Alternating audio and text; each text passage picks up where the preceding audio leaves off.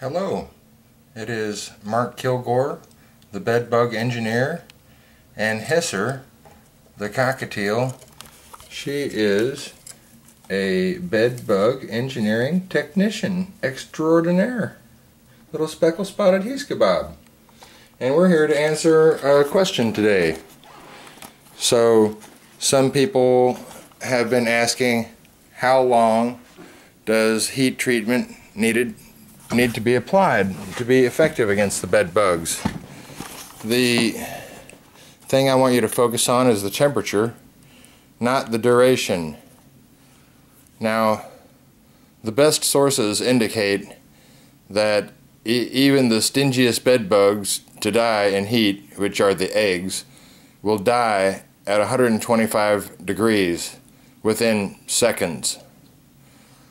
Personally, my thought is within minutes. Okay? Now, personally, I've got a thermometer that registers up to 128 degrees.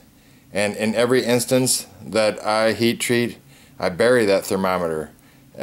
We get to 128 degrees, and I leave it there for at least 45 minutes.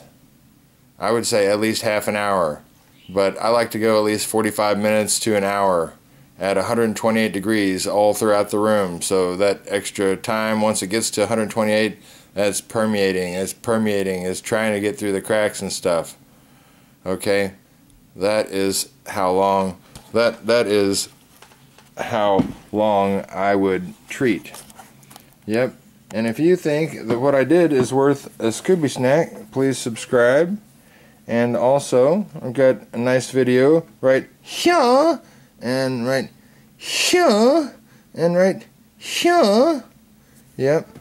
I love you, and Lord God Jesus loves you infinitely more. Sosa says bye.